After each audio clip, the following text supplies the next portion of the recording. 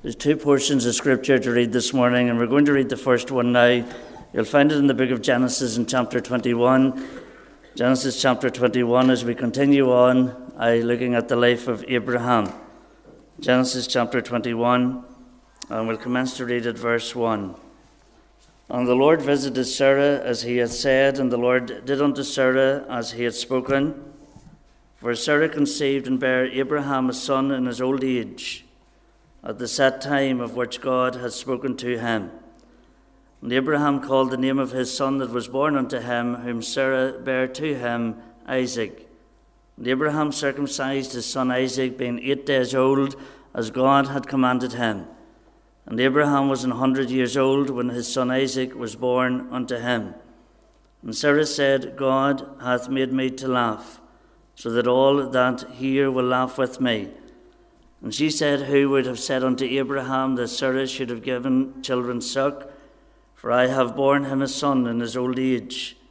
And the child grew and was weaned, and Abraham made a great feast the same day that Isaac was weaned. And Sarah saw the son of Hagar the Egyptian, which she had borne unto Abraham, mocking. Wherefore she said unto Abraham, Cast out this bondwoman and her son, for the son of this bondwoman shall not be heir with my son, even with Isaac.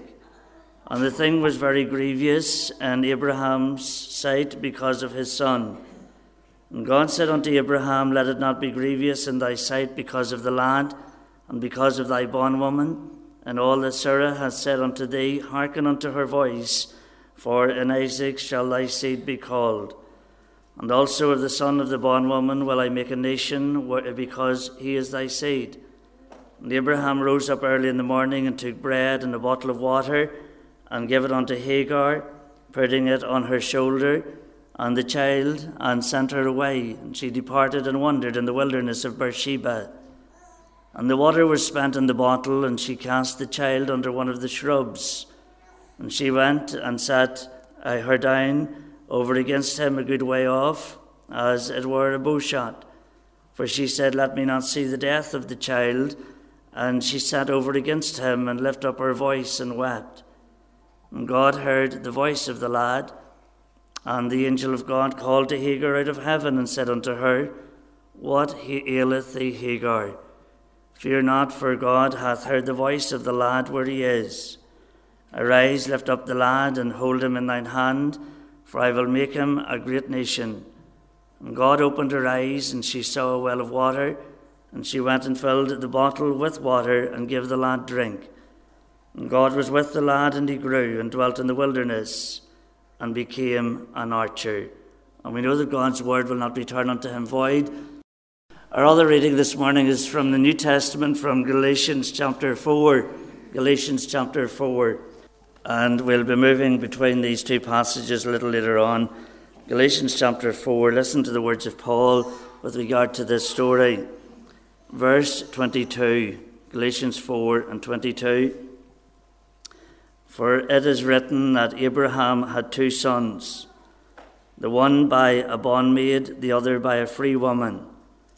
But he who was of the bondwoman was born after the flesh, but he of the free woman was by promise, which things are an allegory, for these are the two covenants, the one from the Mount Sinai, which gendereth to bondage, which is Hagar. For this Hagar, it's Hagar here, but if your Bible is like mine, in brackets there's Hagar, is Mount Sinai in Arabia, and answereth to Jerusalem, which now is, and is in bondage with her children. But Jerusalem, which is above, is free, which is the mother of us all. For it is written, Rejoice, thou barren that bearest not. Break forth and cry, thou that travailest not. For the desolate hath many more children than she which hath an husband. Now we, brethren, as Isaac was, are the children of promise. But as then he that was born after the flesh persecuted him that was born after the Spirit, even so it is now. Nevertheless, what saith the Scripture? Cast out the bondwoman and her son, For the son of the bondwoman shall not be heir with the son of the free woman. So then, brethren, we are not children of the bondwoman, but of the free. And I hope that I can explain in some measure what Paul is saying here in Galatians chapter 4 with regard to the birth of Ishmael and also the birth of Isaac. For the benefit of those of you that may not have been here last week, and just to recap our minds again, or put on our thinking caps, well, we were looking at last Lord's Day how we had Abraham, who after quite a number of years was returning to an old sin. And we noticed as to how that he came to Abimelech, and he said to Abimelech that Sarah was his sister. And he repeats the exact same thing all over again as he had done many, many years earlier. Then we're told as to how God had shut up the wombs of those of the house of Abimelech, that there would be no children born to those women. And then eventually, Abraham came clean as to what was happening. And Abraham prayed, and we have already covered how God opened up the wombs again of the house of Abimelech, because eventually Isaac would be born. He would be born as the son of promise. He would be born to Sarah as the mother and Abraham as the father. And where we concluded last week was that if Abraham had have taken some time out, and if Abraham had have judged his own sin, then Abraham would never have been in the dilemma that he got into again. And we concluded last week that very often it is much easier to judge everybody else's sin than it is to judge our own sin. And we find that very, very clear in the story of Abraham and Abimelech in the previous chapter. But I want to move on into chapter 21. And the very first words of chapter 21 tells me that God is faithful and that his word is faithful. And where are we at now? We're told that Sarah is 90 years of age, and Abraham is now 100. And there's all this excitement because a son has been born. Now, I imagine if this was today, we know that it was against all nature as such that this child would be born. But I imagine if this was to happen today, people wouldn't be very excited about it. I imagine that they would be maybe hiding away, they'd be shutting themselves away. I'm sure many of us know, I know I do, a lady that became a mother whenever she was 52 years of age. And I tell you, she was in an absolute shock whenever she announced to her boys that were 19 and 21 at that stage that she was going to be a mother again. She kept it to herself for quite some time. She had one of her boys was getting married. And I remember her thinking, this is a dilemma because here I am, and I'm 52 years of age, and I'm now pregnant. But we find that in this passage here, that Sarah is 90, and Abraham's 100, and they're excited, and they're shouting about, and they're dancing about. I'm a father, I'm a mother, I'm 100 years of age, and I'm a father here. And we're told in the first few verses that there's tremendous excitement whenever Isaac has been born.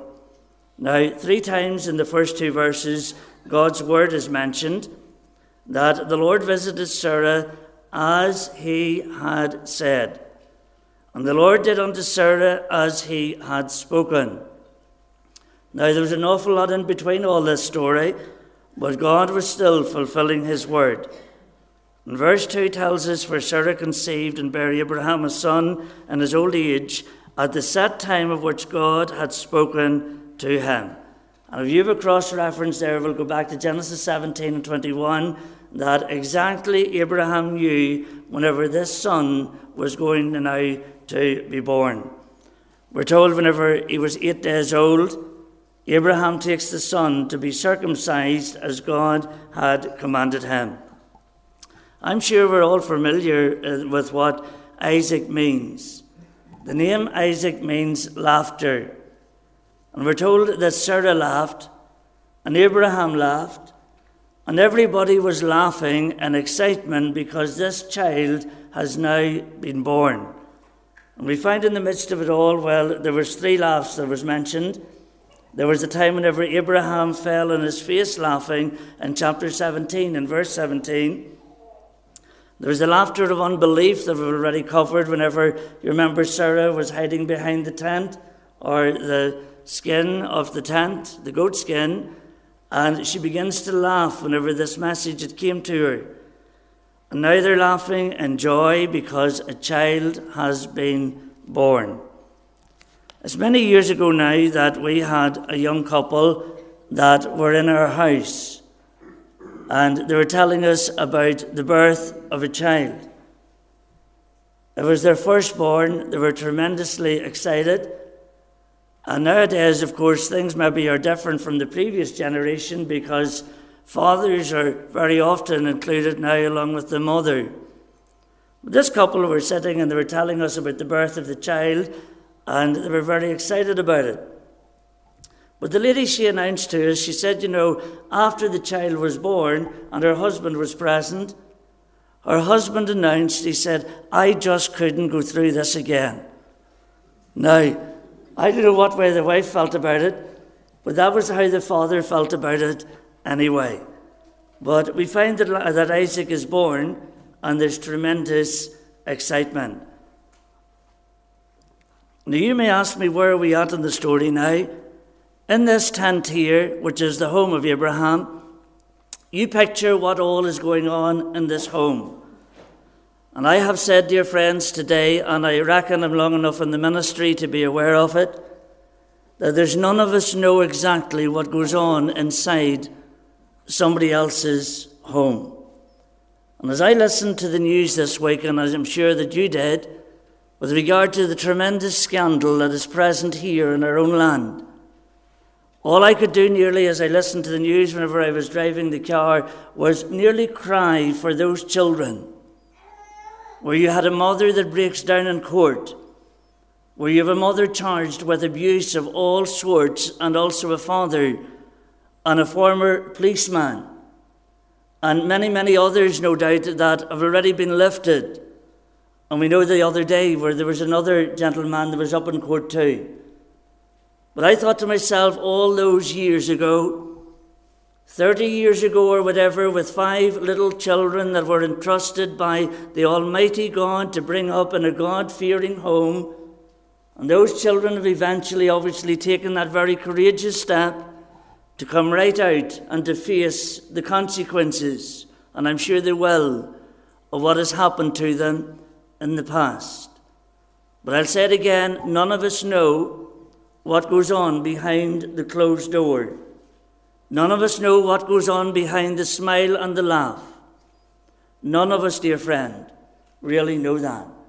But I want to bring you today to this tent, and inside this tent, you have Hagar, you have Sarah, you have Abraham, you have Ishmael, and now there's a son called Isaac.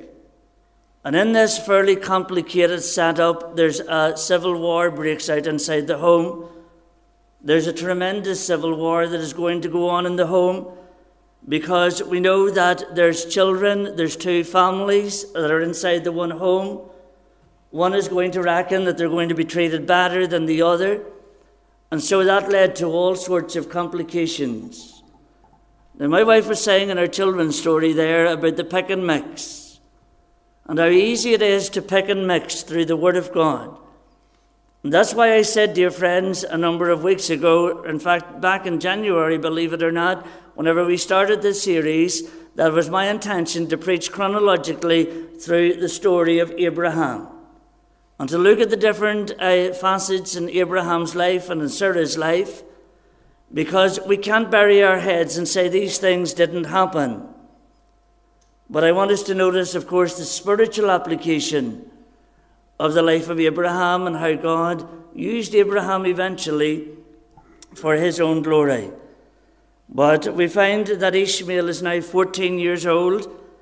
And verse 9, Sarah saw the son of Hagar, the Egyptian, which she had borne unto Abraham, and he's mocking. Now that was going to bring rows into the home. This wasn't going to be a very happy home, because you have this lad who is 14 and he's mocking now, and he has listened, no doubt, to the life of his father. He has known that his father believed in the true God, the God of Abraham, of course, the God of Isaac and the God of Jacob. But we're told that in the middle of all this, that Sarah, she notices, well, my child's born, and this other half-child, or half-brother rather, by the same father, of course, that it's not going to work out. And so Abraham and Sarah, as they've set up their household, they realize that there's a problem inside their tent. Now, he has watched, no doubt, he has been told about God and about the miracle of his birth, and how that he was born, Ishmael was born unto this handmaid called Hagar. And the text tells us that things come to a head, and Hagar finds herself in a terrible situation. I visit a little lady, a lady that I'm very, very fond of, who has never been through the door of this church, but I've had contact with for many, many years, right up unto this day. And she told me on one occasion about, and she told, it wasn't confidentially, she told lots of people about how one day her son decided to get married. And what her son decided to do was he would bring his new bride in to live with the mother-in-law. Now, that's the route that he decided to go down. And everything went very rosy for a little while, and then one day civil war broke out in this home. And the lady that I visit told me, she said, I happened to be carrying a saucepan one day. There was tremendous tension in the home, and my daughter-in-law pushed up against me. Now, this is quite a sprightly little lady. I think she could hold her own okay. But she said to me, she said, you know what I did? I set the saucepan down, and I took into the daughter-in-law with my fists. So much so, she says, that the daughter-in-law, she fell on the ground, and then the daughter-in-law got up again, and she shook herself. And I says, what did you do? She says, I took into her again. Would that be a happy home? I don't think so. I think actually it would be better dwelling in the tent than in the midst of all that. But we find here, dear friends, that in many ways there's this tremendous row that is going on inside the tent. And that brings me to the reality of rejection here. We find in verse 12, wherefore she said unto Abraham, Abraham, you've got to do something in this situation. It's either one goes or the other goes. And she puts up her case. And she says, she has already concluded, she says, you must cast out this bondwoman, and you must put out her son. For the son of this bondwoman shall not be heir with my son, even with Isaac. You've got to do something about this here, because this can't continue. And we're told that Sarah, she's full of resentment. The jealousy and the hatred begins to build up. She sees Ishmael's reactions to it all. And so we're presented with a very tense situation. Now, Abraham, well, he has great remorse in it all. He is, of course, commanded that he ought to obey Sarah, his wife in this case, and he ought to cast out the bondwoman and also her son. Now, we know that he was part of the problem at the very beginning. We're aware of that. But I want you to notice, dear friend, that Abraham had a relationship with his son. This son was 14 years of age. Sarah may not have had the relationship. She was not the biological mother of this child. And I realize, as I've said before, that if you do some studies in psychology, you will notice that very often that whenever children are adopted out, that those children can even do better than with their biological mother. And so I'm aware of all that. But I'm saying this, dear friend, that in the midst of this very tense situation here, Abraham is in distress, we're told. And the thing was very grievous or very serious in Abraham's sight because of this son. What is he going to do? He's piggy in the middle here. He's got to sort out this problem. He's not going to please the two women. He's not going to please the two families eventually. And so we're told that they've brought upon him great distress. Now, I reckon it was very hard for Abraham to do this, because they've had 14 years of a relationship as a father and a son. It was going to be very hard, but Abraham sees there's no other way around this, and he sends her away. And verse 14 tells me, and Abraham rose up early in the morning, and he took bread and a bottle of water and gave it unto Hagar, putting it on her shoulder and the child, and sent her away, and she departed. And she wandered into the wilderness of Beersheba. It was a hard thing to do. We know that Hagar had a problem. The water runs out, the sun's beating down, and Hagar, she's going to give up. And so she takes her son and she sets him under a shrub, and she sits away at a distance away from him, and she reckons, well, my son's going to die in the middle of all this. But God, of course, remembered Hagar. I want to say, dear friends, that in Hagar's heart there was tremendous pain. In verse 16, as she thought her son was going to die, she's convinced that Ishmael will die. She doesn't want to witness his death, and so she leaves him under this shrub. Now, we know, and I've preached on it many years ago, on the word that came to Hagar, thou God seest me, that God sees her right in the midst of her situation. That God sees her. And dear friends, I would say as we move on today, that very often troubles will come into our lives, and they'll come in unannounced, and they'll come in unwanted. That's the way they arrive. But very, very seldom will we ever maybe be aware how quickly trouble will enter into our families or our lives, but it will come. And so if we bury our head in the sand, well, we're never going to be prepared for it whenever trouble actually does arrive on our doorstep.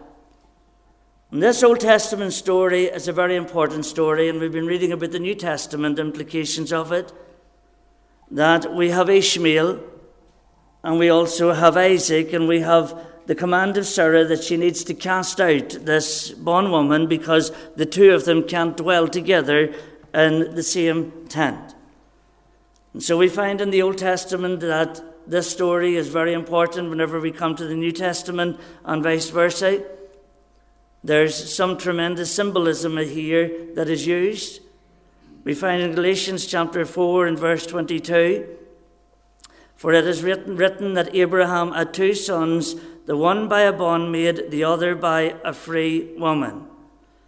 And then we're told in verse 23, but he that was of the bondwoman was born after the flesh. And so that was the flesh. And Ishmael, Paul says, was of the flesh. But he that was of the free woman, which was Sarah, was born by promise. And that was the Spirit. Now, here is of the bondwoman here was born according to the flesh. You may ask me this morning, what actually is the flesh? And I'll say this, dear friends, that the flesh is whenever we try to solve our problems without God. That is a very simple definition for the flesh. We sing sometimes, the arm of flesh will fail us. We dare not trust our own. The flesh feels is sufficient for every situation. You see, God had promised Abraham a son, but he took things into his own hand whenever Sarah gave to him her handmaid. And so after salvation, the flesh still hangs around. Paul tells us what the flesh are and what the works of the flesh are, and it's good for us to be aware of it as to what the flesh actually does. We hadn't time to read it today, but in chapter 5, we're told again about the flesh. And verse 17 tells us, for the flesh lusteth against the Spirit, and the Spirit against the flesh, and these are contrary the one to another, so that you cannot do the things that you would. But we will come to what Paul's conclusion was, and that was to walk in the Spirit, and that will not fulfill the lusts of the flesh. And so inside our lives, whenever we're saved, we have the flesh. And the flesh is whenever we try to do things our own way.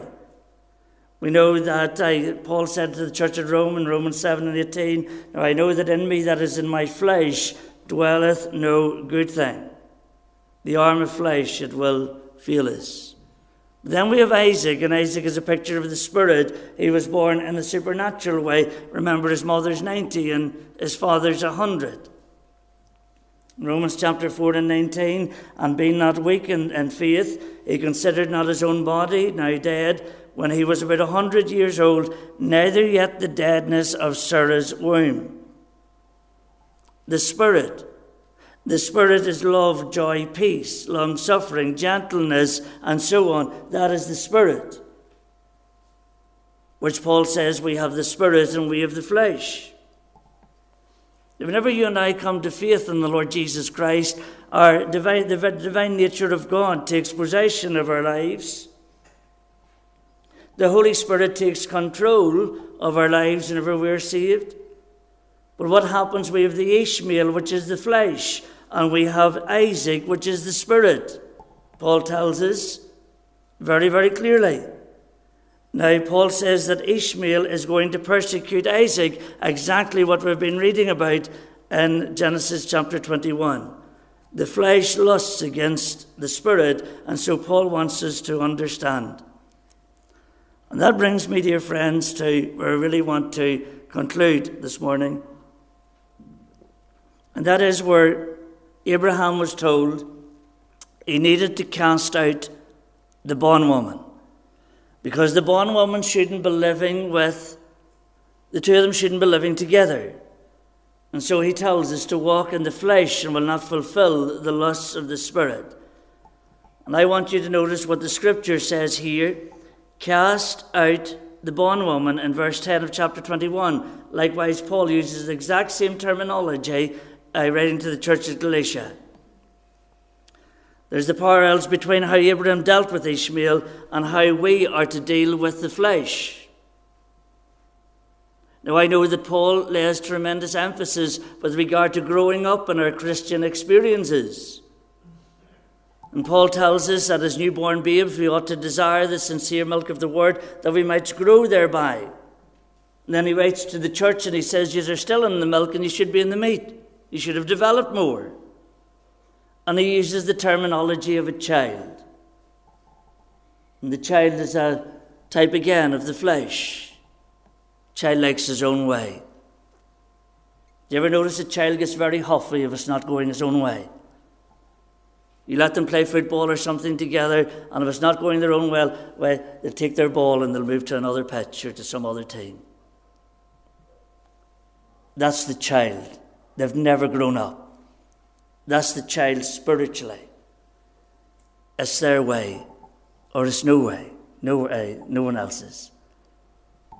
We had last night a family get-together for one of my brothers that was 50.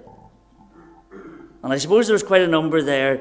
And one of my nieces passed the remark whenever we were going home last night. She says, you wouldn't think there's 50 or 60 in that house because nobody seems to be crammed in it. And I suppose that was true. But my sister told me a story, which I've heard her tell me before, and it was about whenever my grandfather died. And she said that they were warned, they weren't allowed to look at my granda, you weren't allowed to look at anybody whenever they were dead. It's all changed, of course, now. And what happened, she said that she was 9.5 years old then, near 60 now. And she was told, well, we're all heading up, and I was only 1.5 years, we're all heading up across to the neighbours. And whenever the funeral and all was leaving the house, there was nobody to be seen about it because children didn't look at death, they were kept away from all that. And she says, as a young girl of 9.5, well, she was inquisitive. What actually goes on at death? What goes on here? And so she says she disobeyed all the authority of her mother and her father, and she decided whenever the hearse was leaving the house 50 years ago, that what she would do was she would bring us all down and she'd line us up at the opposite side of the house, and we'd all get a good look at the funeral. I don't remember it, of course. But she was bringing it over to us as to how that even as children we like our own ways. She says, I tell you one thing, we got some scolding, or I did, because you were all my responsibility the day that your granddad was buried. But I say this, dear friends. You look at a child, you learn a lot from a child.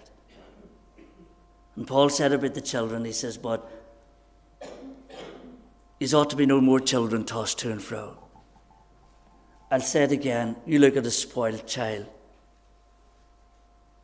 You look at a child that gets his own way. Paul uses tremendous symbolism in the church at Corinth whenever he's illustrating the Christian that has never grown up. And he illustrates it by the spoiled child. It'll be their way or it'll be nowhere.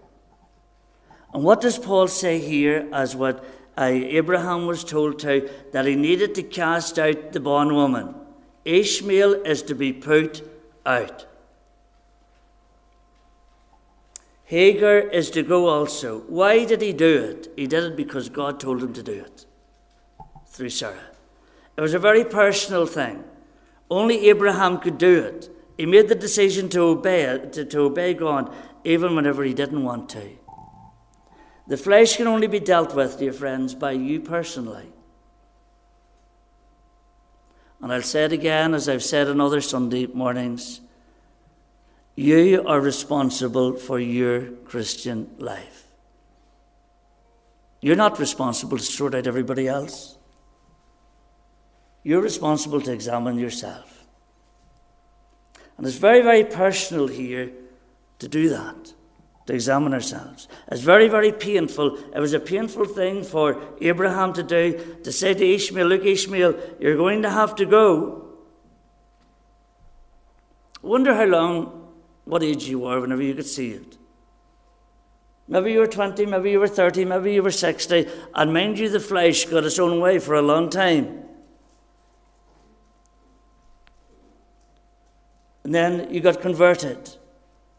And the Holy Spirit takes up residence in our lives whenever we're saved. But the flesh shall not leave very easily. The flesh will not want to yield itself to the way that the Spirit wants us to go. You see, maybe you're in our meeting this morning and in your Christian life, there's many, many areas of your life. And no, you wouldn't let the Holy Spirit go there. Those are closed doors. There's many rooms in your life, and no, though you're in control of those areas of your life. I wonder, dear friend, do you find yourself this morning, and just as this man Abraham had to deal with the bondwoman, if you don't deal with the bondwoman, she'll certainly deal with you. And she'll certainly create tremendous problems for you, and problems for others, and problems for your family, I'm sure too. But the message here through Paul and through Sarah was to cast out the bondwoman, because the two of them will not dwell together. And I'll say this, dear friends, that Abraham, he rose up early in the morning, he was very prompt. And God has an awful lot more to show to Abraham and to teach him. But you may say to me, well, how do I actually cast out the bondwoman? Do exactly what Paul said. He said the secret in Galatians 5:16 was, walk in the Spirit and you will not fulfill the lusts of the flesh. Verse 25 tells us if we live in the Spirit, we should also walk in the Spirit. And walk just means depending one step at a time as God leads and God molds our lives. Cast out the bondwoman. I'll say it again, dear friends. You know what the bondwoman may be in your life today. And the Holy Spirit says, look here, you should go down this route. I was saying to the young ones this morning in Bible class, I said, I'm sure the day that they were born, there was tremendous excitement. I'm sure of that. But then I used the story, and I always say to them, it's good to listen to the news, the story of those women in Bradford that were murdered this week. And I said, whenever they were brought into the world, I'm sure there was tremendous excitement. But somewhere along the road of life, from the cradle to where they eventually got to, there was a road that they decided to go down. And dear friends, today, the only one that is worth serving, the only one that is worth having control of our lives, is God himself. Cast out the bondwoman, and let the Isaac, the Spirit, as Paul tells us, take control of our lives. We're going to sing our closing hymn.